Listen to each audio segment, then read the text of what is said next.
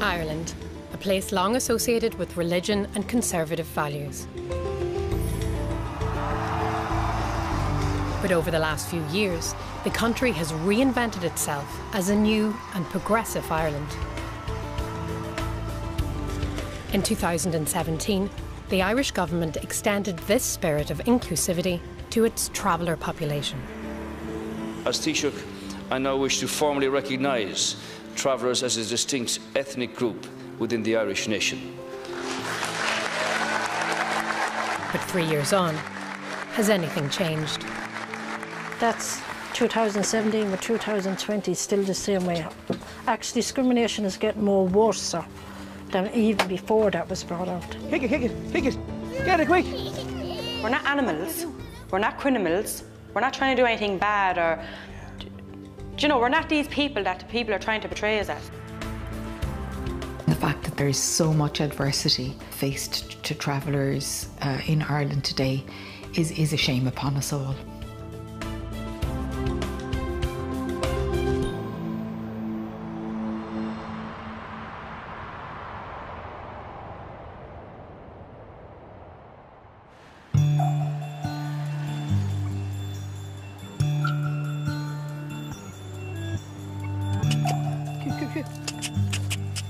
The O'Reilly family have lived near Enniscorthy for the past 4 years.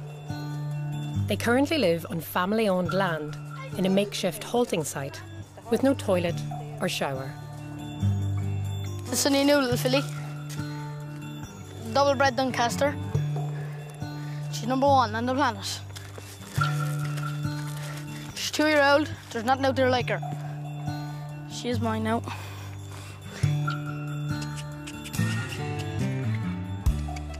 There's my sister Margaret, her husband. There's my brother, his wife, and then there's my family, my mother, and my 4 younger brothers and sisters. There's 2 girls and 2 boys that's actually living here at the minute was. Just a new baby Margaret had.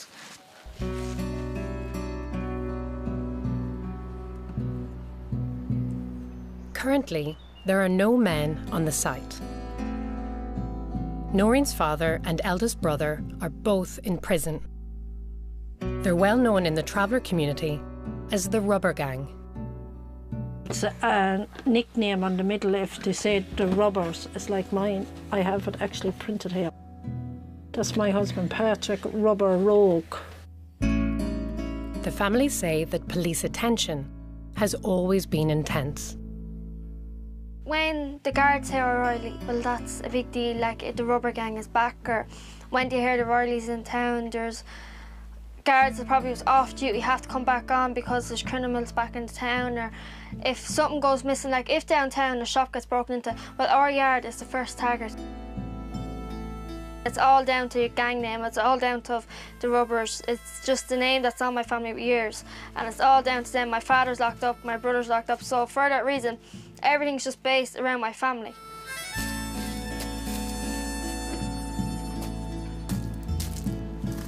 There's a blacklist. There's not just one, it's all travelling community. And no matter how much they fight or no matter how much they try to get out there to accept people, to accept them as all one, it'll never happen. Because in 50 years' time, I think my daughters or my granddaughter will be here telling the same story. It's hard to get them heavy and hard to get fat in them.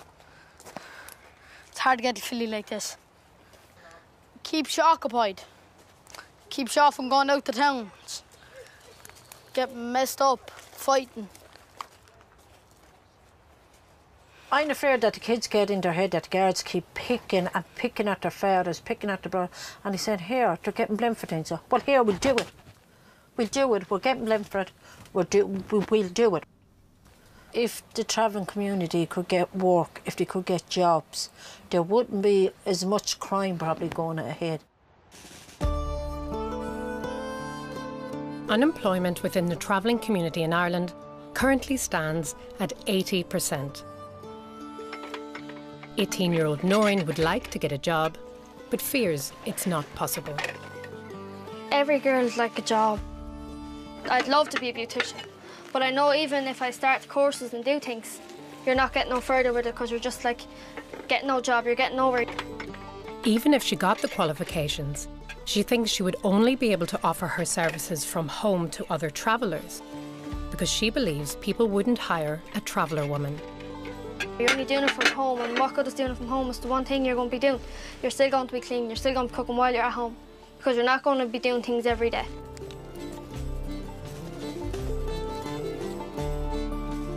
It's not nice for travelling girls to have a dream, and all it is a dream that's never going to come true.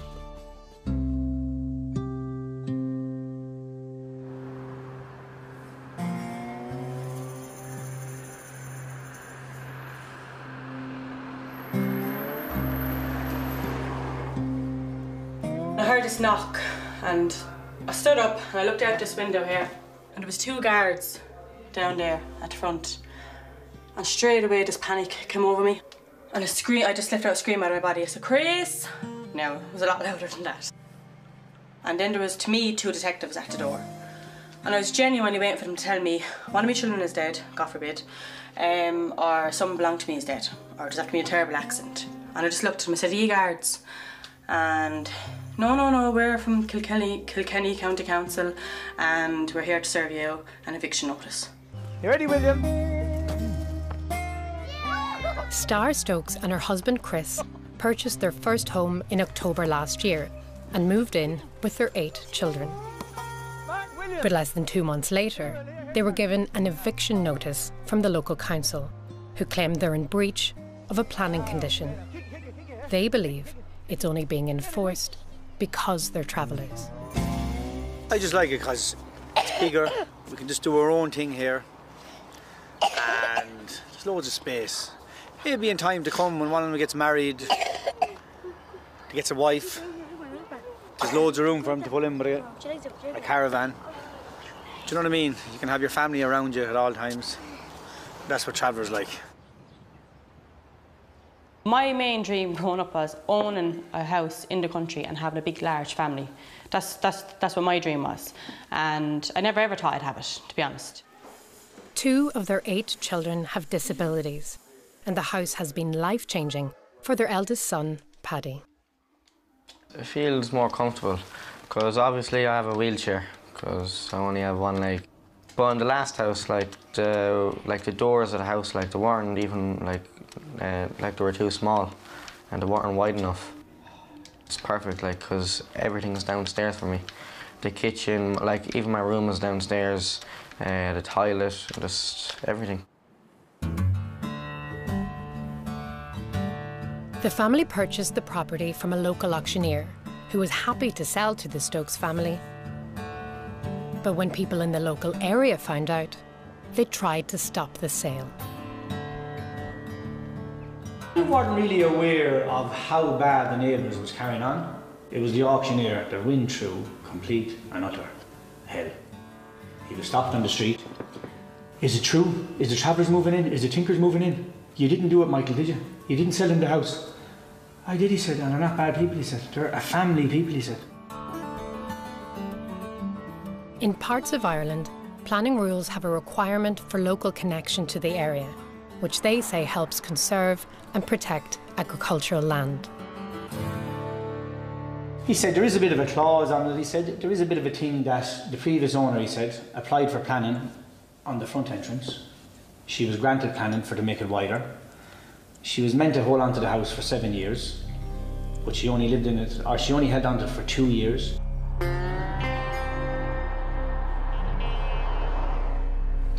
The BBC spoke to several locals who preferred not to go on camera. They confirmed complaint letters had been sent to the council, and while they acknowledged they knew nothing about the Stokes family, they talked of travellers having a reputation for criminality and their fears that the area would become unsafe. Others mentioned that the planning rules are made to protect the area, and travellers shouldn't expect to get around these rules. Offa said, you're in a trailer, you're at the side of the road, they're going to come along and put your way out of it because they don't want you there. Okay, no problem. But we went and bought our own property and we're still not left living it in peace.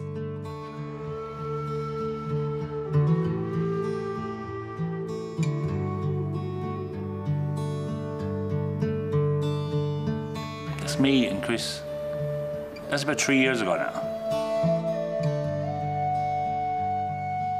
Family friend Noel Murphy, who is not a traveller but lives in the local area, has been horrified at the level of complaints due to the family moving in.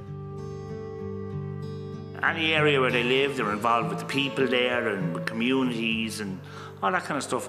So they don't live that traveller life that we think travellers do. Chris and Star don't. They're more like settled people, but they have their heritage. I think country people are a lot less likely to give travellers a chance rather than city people. Because city people are used to them now. They've been integrated with travellers with an awful long time. Country people are not. They can be a little bit snobbish about their area and they don't want outsiders, least of all travellers.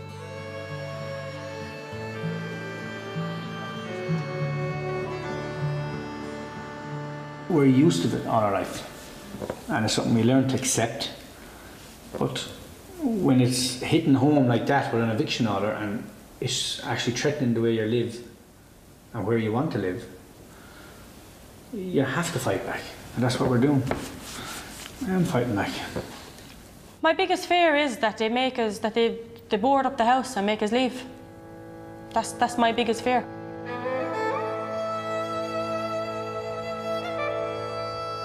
Ireland's relationship with its traveller population has never been an easy one. For years, the government worked on a policy of assimilation and enacted laws to try to bring travellers into the general community.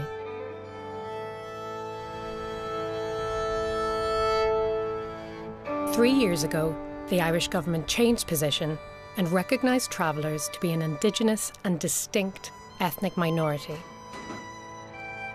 Since then, there have been moves to educate the population on traveller history. Senator Colette Kelleher to speak, and you have 12 minutes to outline your case, please. Thank you. Go here, look. Senator Colette Kelleher is behind a government bill that's still in its early stages to teach traveller culture and history in schools. Today I'm presenting the Traveller Culture and History and Education Bill. It is a bill seeking to right some of the wrongs in our education system that particularly affect people from the travelling community. As Hannah McGinley... When you look at the hard facts and statistics about travellers' health, mental health, employment, accommodation, education, when you look at those hard facts, really the situation that travellers find themselves in Ireland today is nothing short of a scandal. There's a group of people living in our republic who are being treated very, very badly. It's the last acceptable form of racism. There's a gaping hole in our history around our only recognised ethnic minority. When we know better, when we're better informed, then I think the chances are of that prejudice and that discrimination and that kind of stigmatising and othering of people would diminish.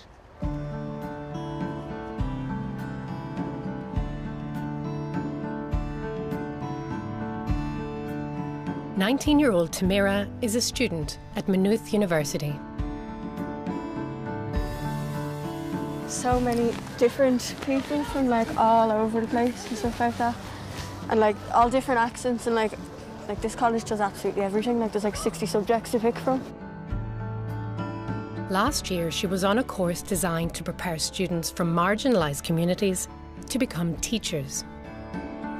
This year, she's embarking on a degree in the hope of making her dream of becoming a teacher a reality.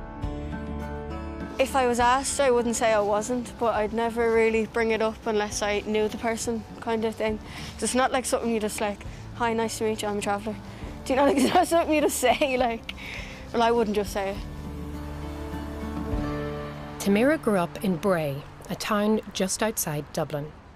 Most of her family are settled travellers. Not all travellers are literally the exact same. Like, I'm a traveller, like a young traveller that's like in college wanting to be a primary school teacher.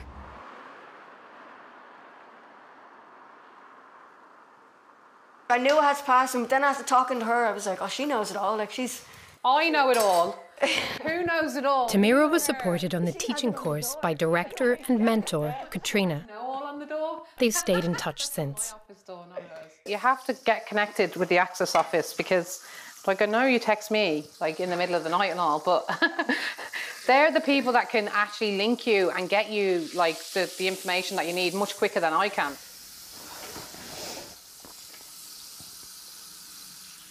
I met Tamira actually in an interview, and it was probably the funniest interview. Don't embarrass me, Katrina. It's not embarrassing. She came in, she had fake tan on her hands, which I can relate to because I fake tans my stains myself. It was the summer. Yeah, she had fake tan on her hands. And I just remember clearly in the interview, obviously I know the stereotypical information about travellers. Young traveller women, they get married, they don't go to education, blah, blah, blah. And I kind of, you're not allowed to ask about that stuff in interviews, but I wanted to explore with Tamira if she had family support. So I remember saying to her, Tamira, so what do your family think about you being here? And she said, just off the cuff, wow, my nanny and my ma are supporting me here, and I'm 17 now anyway, so I'm too old to be married. So I might as well become a teacher. I would get married, but like, do you know what I mean? Like, there's no rush. Do you think you'd marry a traveller? No, I don't think so. Why? I don't know. Like, it's not like I'm saying I wouldn't, but it just like depends on the person. It's not like I'd be going out specifically looking for a traveller husband. Do you know that kind of way? Yeah, yeah. Where like, if I found him and he was a traveller, then I'd be like, well then, married. But if I found him and he wasn't a traveller, like, it's not a big deal either. Do you know what I mean? Woo! She got that one. Mary, come on, you have to have a go now. Can you flip pancakes? No. You told me you can cook and clean. I'd burn an egg if you let me, like I would. Only 13% of traveller women stay in school past the age of 16, compared to 69% of the general population. Yeah. But this hasn't put Tamira off pursuing her dream of becoming a teacher. You got the course because you were like this young, vibrant female who demonstrated the ability to speak and the ability to do well, and you had motivation. So like, it wasn't just about you being a traveller, that just was an added, I suppose, box to tick for the course. But like, I'm pressuring you, be a teacher, because it's like, I know that little girls like you need to see people like you. I was on the course last year and there was one traveller, me. And now it's just like good to see that in the space of me graduating, like in the space of 3 months, like 4 more travellers are on that course. Like, my sister, she's only 12 now, so she's about like good like 8 years to go. Like, but I hope even by the time she gets to it, it's not even that she'd actually have to put up a barrier. Like by then, hopefully there'd be like a good few travellers in education where like it's literally a normal thing. Like, you shouldn't have to be able to stand up in a class and be like, my name's Tamara and I'm a traveller.